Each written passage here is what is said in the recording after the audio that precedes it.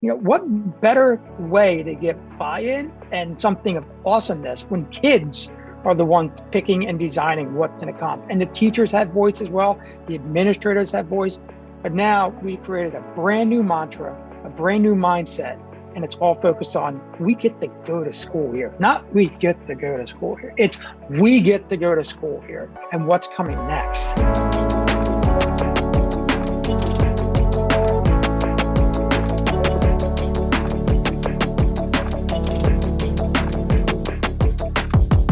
Well, hey, everybody, and welcome back to this edition of Leading Through Unprecedented Times. I'm Tom Murray, your host, and I am ecstatic to have one of my good friends, superintendent and principal of Brigantine School District in New Jersey, and that is Glenn Robbins. You are in for a treat, my friends. Welcome back. Thanks for tuning in. Glenn, how you doing, my friend?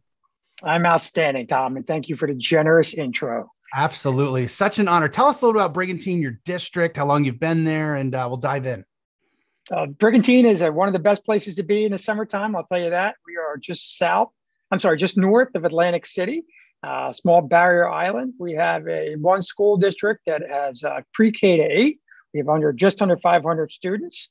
And, the best part about Brigantine is my office, our school is 3 blocks from the beach. So we do a lot of outside resources and activities here. And I've been at Brigantine. I started in February 2020, so 1 month before the world ended, and then tried to restart. So it's been an interesting journey, but I'm sure it has. I don't think you've had a normal month yet there, right, my friend?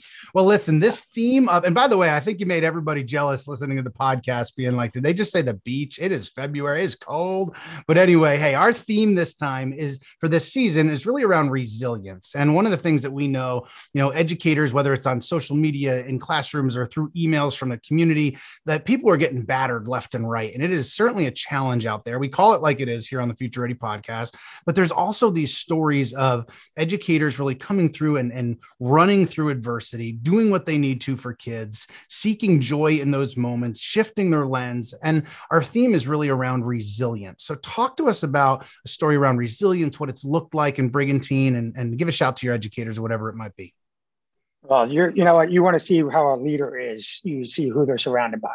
And I am surrounded by some incredible people where we are. It's not just our staff, but our scholars, our parents, our board members, our mayor, city council, you name it. And yeah, what educator right now is not going through the gamut of everything? One of the things I'm really big on history and philosophy, and Marcus Aurelius is someone that's always really captured onto me. So when he used that quote and the paraphrase, to be the rock that battered against the waves, and don't move, just continue to handle it, and eventually it'll pass. And from there, in all that chaos, there are opportunities to arise. So when we talked as a team, it was people are going to look at us to keep being calm, cool, collective, and keep leading them through these situations, because every day changes. No doubt, like we're every single day is something new being thrown on the plates of administrators. And I get the fact that we're tired. Like I said, I took on an extra position. I started as a superintendent. Now I'm also the principal, and I felt it was in my nature that we could handle this, to do it together with my team, to do that situation. But, the resiliency is we take it day by day.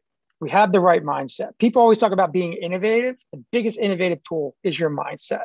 You can have all the one-to-one devices. You can have all these different things in place and so forth. But we thought about, what is the safety and security of our students to come back in, our scholars? How do we, as a parent, and a lot of our administrators, a lot of our teachers are parents, so we put that empathetic lens on it. So what would we want for our children to come through this door each and every day with the pandemic, with the, all these educational things that are in the news and so forth? How do we handle that? How do we communicate with that? And I think ultimately was, going back to that Marcus Aurelius quote, that no matter what's thrown at us, we're going to get through it together. There'll be great days. There's going to be days where you're like one moment away from jumping out a window and quitting. And there's going to be other days where you're having the greatest day in your world.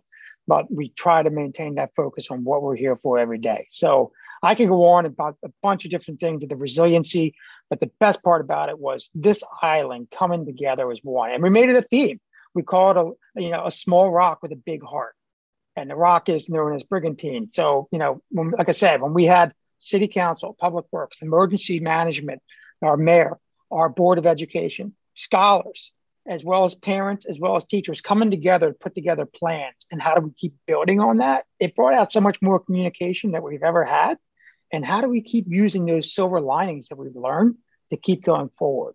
So a lot of excitement, a lot of headache, but, I'm excited for the fact of where we're going right now, where we can keep going. So absolutely. Glenn, one of the first memories I have of, we've known each other for a long time, but I remember when you were a middle school principal, I believe in another district there in New Jersey. I remember stopping by one day and I come in and I think you were painting, you were moving boxes, doing things around. And I bring that back up, and you might not even remember that moment, but I bring that back up. If somebody were to ask me about Glenn Robbins, the first thing that would come up would be around servant leadership. And one of the things that I see, whether it's seeing through the work that's happening in Brigantine, things that are being shared on social media, things I've seen personally, is you modeling the way and you being the person as a superintendent and principal now, not being afraid to get your hands dirty, to also practice what you preach, and also be able to say, hey, if I'm going to ask my staff to do it, I'm going to be the first one, whether it's taking the garbage out, painting a wall, I'll do whatever I need to do as that leader. So I wanted to give you those kudos, because the backside to that is I also look at you as an amazing innovator, in that you're not afraid to push the limits. You're not afraid to do things differently. In fact, I think you probably take some pride in saying, we're not going to do it that traditional way. We're going to do some things differently over here. So tell us about some of the exciting things that, even in the midst of 2 years into the pandemic, that are happening in Brigantine that you're super proud of. Yeah. So, I don't like the word change. I like the word progress. Maybe it's the process from being a Philadelphia guy too. But one of the things that I loved about, Coach Davos Winnie, he talks about everybody goes through the process, but in order to make the process stronger, you got to have the relationships. So to your point about, being hands-on, and what we're trying to do here is, we have lengthy conversations. You got to love, you got to be empathetic, you got to be understanding, of what these individuals have been through beforehand. I could say this is a massive change for this island that we're on, but this island years ago experienced Hurricane Sandy, and they persevered through it. So they learned from that to be stronger. So when I came in, I was like, all right, well, what have you been doing? And asked a lot of questions. How could we do this possibly differently? And then there was questions like, well, have you all been in the room before to have these conversations about what we could do differently? And it was breaking down those barriers. Well, are you going to write me up wrong in my observation if my kids are sitting on the floor or doing some flexible seating or out in the hallway? Because they're unfortunately regimented to what they've had in the past. I've been told in the first 2 weeks that I was here, I was seeing more than other people have been seeing in 4 or 5 years here. I think that says something, trying to gain understanding of the culture and the climate each and every day. Working with our amazing association of teachers as well. But, putting stuff together, what can we do differently? We set up a lot of design charrettes and so forth, and brought in a couple of friends of ours to start talking about that, what we could do differently. But before we did that, I brought in people such as yourself, Tom. When we were locked down that first year, I reached out to every person I could think of and say, could you please refill the minds, hearts, and souls of my staff who are working so hard, doing something that we'd never done before. And you generously gave your time, yourself, and so many others. Every Friday, we had a positive, feed talk.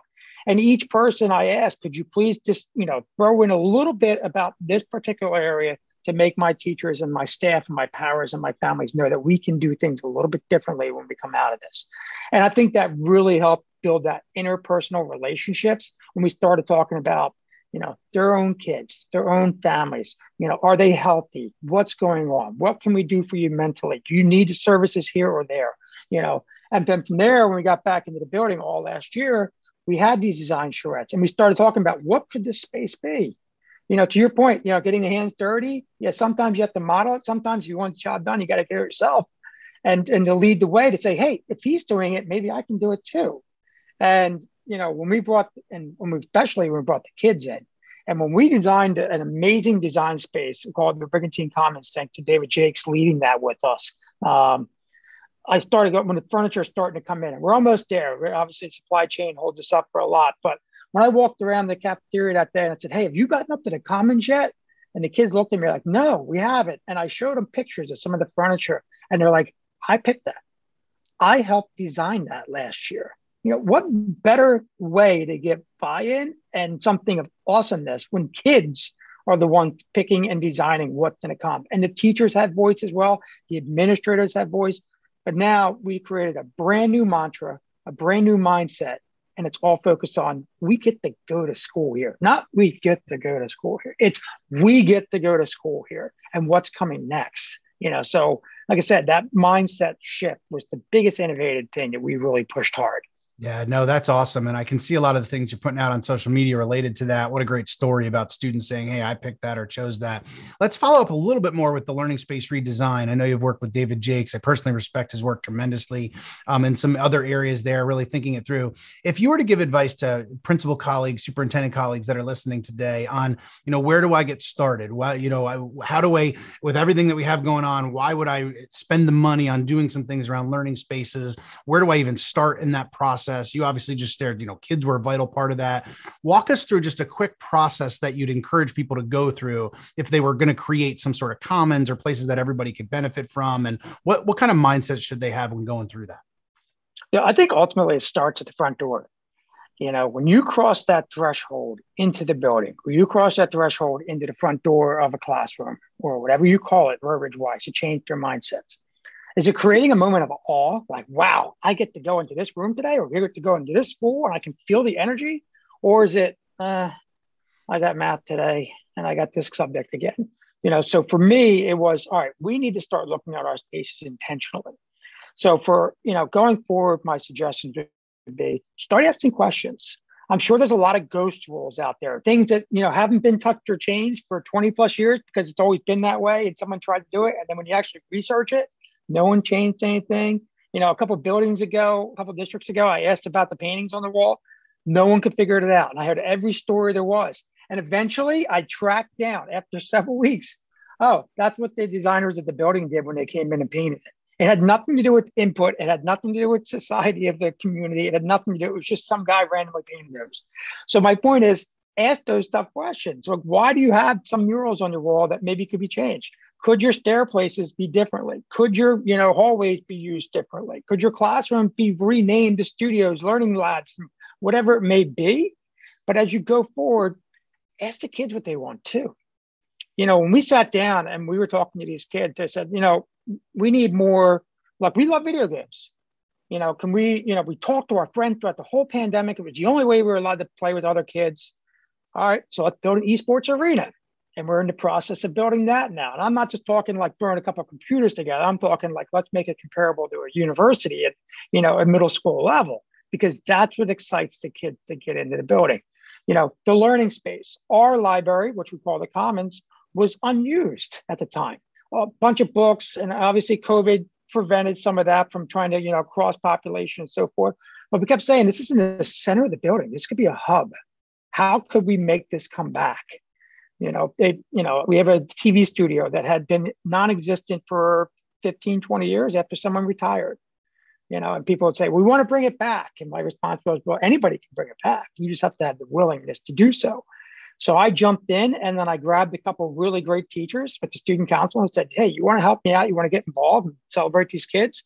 It has exploded to a point where I'd never anticipated for this year, because the kids are full voice and choice right now. So, asking those questions, being open and being, hey, when they say, can we possibly do something? Follow through on that. I couldn't tell you how many times a leader was asked to do something or try to do something and they say maybe, and a maybe's a no. Be honest with your staff, be open with your scholars as well, and say, all right, we can do this. It's going to take some time. It's going to take a little effort, but we can do this. You're at school, how many hours a day? It's your place of home. You need to make it exciting and fun. If not, the kids are going to feed off your energy just as much, and they're going to take that home. And then you're going to have parents questioning everything that's going on in that building. Yeah, absolutely love that, Glenn. And, it radiates in everything that you've shared, everything that you've talked about. For my next question is, relationships, your people, your staff, you continue to give them shout outs. You continue the student voice. I get so excited listening to you. And I'm sure our listeners today can really agree with why I was so excited to have you on the podcast. And here's the thing, you are such a student centered, or, that learner centered environment that you're creating, but it's also about the adults and the relationships that you have, the care and compassion. And I know you're also somebody that's more than willing to have a needed conversation if there is one that needs to happen. But at the same time, the compassion and the empathy that you lead with the lens that you have for your staff, that I know you don't just value the SEL side, the humanistic side for students, but you do for your staff there as well. I know you started to mention a little about some of the things that you're doing on Fridays and those kinds of things, but what encouragement or inspiration or thoughts do you have for your colleagues around the country, superintendents and principals, about how to take care of their staff right now? That is, there are so many things that go into a district, but the number one crucial component for anything is human capital. It is your human beings in this building. Those teachers are doing so much, and I'm tired of the cliche of bashing education. These people are rising up to a level that never had been asked upon them. Leaders, educators, the parents, the kids, but our educators go into work every single day, and they are Zooming while they're teaching at the same time. The kids that are home and quarantining, they are doing so much on that mental burden. And if they're not mentally taken care of, then we're doing something wrong. My post observations after, talking about the pedagogical practices and so forth, it's okay. Now we're shifting gears. How's your family? How are you doing? Is there a reason why you may not be coaching this year? Is there a reason something else is going on? And ultimately, what can I do? Can I cover your class for a day? Can I do your duty? Can I, implement a new program if we need it for your staff, whatever you guys are asking for? But that human capital is so crucial. So crucial. And we forget about that at times. We get so stuck down in the bureaucracy of the world, or we're beaten down and we take it out on them. And, a smart person does not do that. They don't take it out on the others. They take it out on themselves, and they internalize and reflect. And I think that's something I really learned as a leader throughout the pandemic. It really made me shift gears to see it in a totally different leadership perspective. So, besides the positivity speakers such as yourself and some mega offers that have come through, and other educators that are practitioners that are going through it every single day and offering this candid advice that they needed to hear to replenish themselves, we also teamed up with, the Orange Frog Initiative with Devin Hughes had come in. And, we came in at the beginning of the year, incredible PD, has now had virtual sessions with our staff throughout the year, as well as with parents, which is kind of great because the virtual allows more people to attend. You don't have to rush home. You don't have to rush to a gymnasium. You don't have to rush to get childcare. We also brought in Damon West, the author of the Coffee Bean. Talk about a remarkable individual that brings the power and energy to a speech.